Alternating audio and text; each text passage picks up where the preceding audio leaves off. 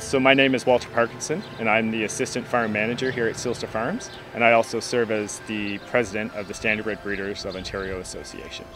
During breeding and foaling season, my role is to handle the stallions for collections.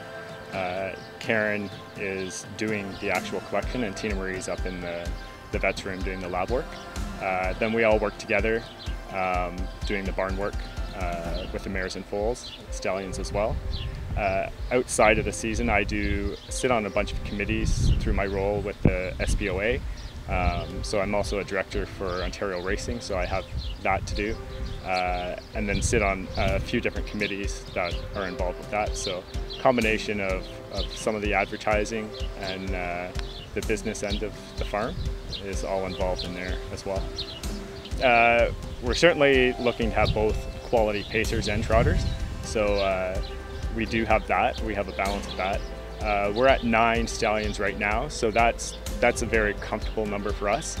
We always want to promote quality over quantity, and trying to attract those new top stallions off the track that are retiring is always our goal each and every year, especially as you head into the late summer, fall, when you know who some of the top 3-year-olds are, or the aged pacers and trotters that might be retiring. Our goal is to attract them here to the farm and have them for the Ontario Sire Stakes program. Kamluk's shoes are certainly a tough pair to fill. His dominance was felt throughout North America. He didn't just set the stage for the Ontario Sire Stakes. He took the farm and the pacing breed to a different level. So trying to find another one of him is always a long-term goal. But I think the farm right now has a lot of really nice up-and-coming stallions, and stallions who are proving to be perennial top performers, like Big Jim. Sunshine Beach is really starting to show himself.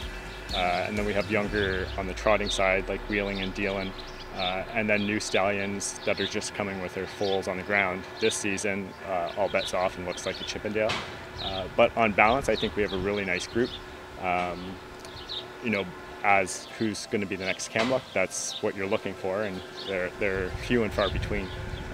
It's certainly a process, so you want to attract the best you can, but you're having to go up against other Ontario farms, but farms in Pennsylvania and New York are major competitors.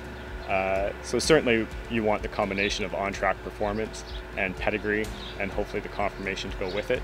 So once you start narrowing it down that much, the stallions that everyone wants sort of becomes a narrow pool in any given year. And ultimately you would love to have a new stallion come in every year, whether it's pacer or trotter, or sometimes you're lucky enough to get one of each season, but it's competitive at the higher end.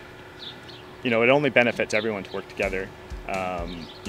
We want to have the best and be the best, but that doesn't mean wishing not well on other people. So we're friends with everyone, and we wish them well and they wish us well, and we know that it's going to come down to a small pool of people. If a stallion owner or a stallion group of owners are looking at Ontario farms, we know it really comes down to just a handful of operations, and so what each group of owners decides to be their ultimate selection is certainly something we can respect, and we hope that it's often us, but we know it's not always going to be us. So.